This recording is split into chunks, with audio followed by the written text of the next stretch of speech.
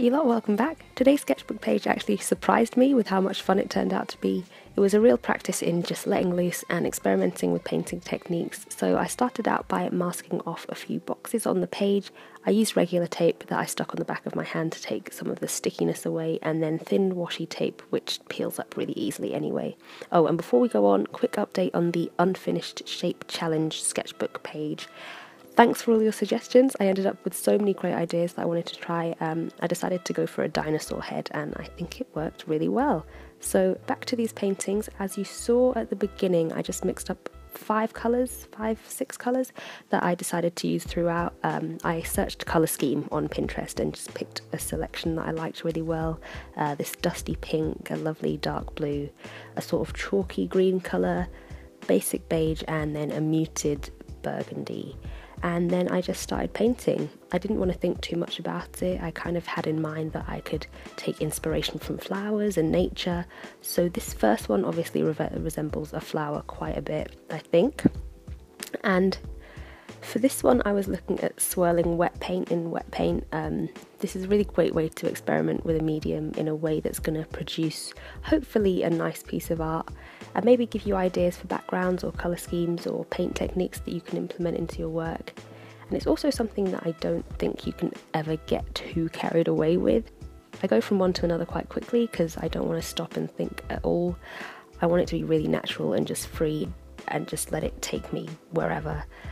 With this one I was looking at layering paint, a bit of practice with negative space, and again I think there's a heavy theme of plants and nature.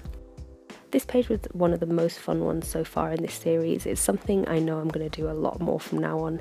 Just a great way to create some art with no pressure. If you find that art is getting a bit stressful, sometimes it does for me, and you miss that feeling of just creating for the sake of it and really getting lost in it, losing track of time. This is a great way to feel like that. I was listening to a really great podcast at the time called This American Life, and it was telling the story of this old couple unexpectedly finding love in a retirement home. And the sun was shining and I just felt really content, and the more I painted, the more I wanted to paint.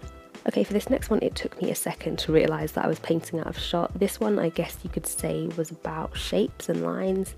I really didn't approach this with any rhyme or reason. I would just kind of get an idea from the previous one and think I want to try that but a little bit differently in the next one. So painting like the reeds and branches in the previous one made me want to see what some more shape oriented lines would look like. These look like poppies to me, or they're giving me a poppy vibe anyway. And I think this one has more of a pop art feel, so it kind of works. Okay, so up next was like a really wet on wet one. I was hoping the paint would really spread out in blobs, but I think I'm just used to doing this with ink with much more impressive results. Still, that's what experimentation is all about. Then I did a bit of spraying dark paint over the top for that paint splatter look, and using the really bristly brush then made me want to do a bristly, stripy dry brush painting, so that's what I did next. It feels great when one idea leads to another.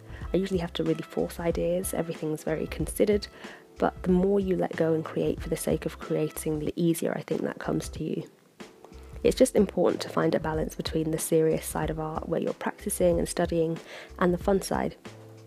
I mentioned a while ago that I'd work on a video about improving your art, being self-taught, and that's coming soon, and I talk a bit more about the balance of work and play in that. So that'll be up within the next week or so, and hopefully it'll help some people who are struggling to see an improvement in their work or don't know what direction to take. Okay, and for the final painting, this is where my inspiration was kind of running out, but I ended up liking what I did in the end. I basically just put the paintbrush down, started making marks on the paper and let it go from there. And if you're ever at all stuck with your creativity, that's a great place to start. Just make marks on paper. Right, I hope you enjoyed today's video. Thank you so much for watching, and I will see you soon for the next one. Love you guys. Bye.